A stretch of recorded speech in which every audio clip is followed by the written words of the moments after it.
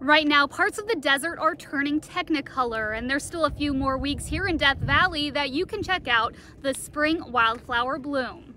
It's finally warming up, and so the wildflowers are coming out. This time of year, visitors to the national park get to see the dynamic landscape come to life by spring growth. Yes, the desert is really coming alive, and you're going to see a lot of yellow. It just really stands out, especially on the dark rocks of this landscape. Death Valley Park Ranger Nicole Andler tells me while it's not technically a super bloom this year, there are still some locations where wildflowers stretch for miles.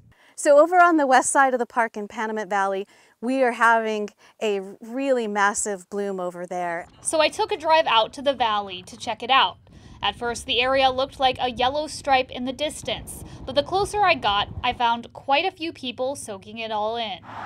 Well, we were kind of gobsmacked when we drove down that street because it goes quite a long ways on the decline. You know, it loses a lot of elevation and it just flowers everywhere. Absolutely stunning. Mesquite resident Diana Brookling says it was a priority to come out this season. We were here last year and we missed the flowers. Locals and visitors from out of state stopping to stretch their legs and walk into the fields, of course, taking lots of photos. It's like spring break, time to go hit the road. Nadine Bowling and Brody Wheeler checking it out while on a road trip from Pahrump to Ridgecrest. It's a sight to see, especially living in Pahrump all these years.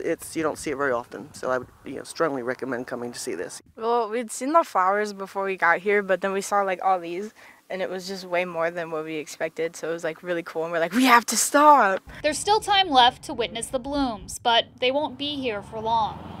We are probably going to have wildflowers through at least mid-April, and that's all going to depend on the wind and the heat. But once you venture out to the desert, take your time and enjoy. To see the variety of wildflowers, again, you need to slow down, get out, take a walk. And then this is the Desert 5 spot. And look down, look for the little differences in colors. Reporting from a colorful Death Valley, I'm Geneva Zoltek.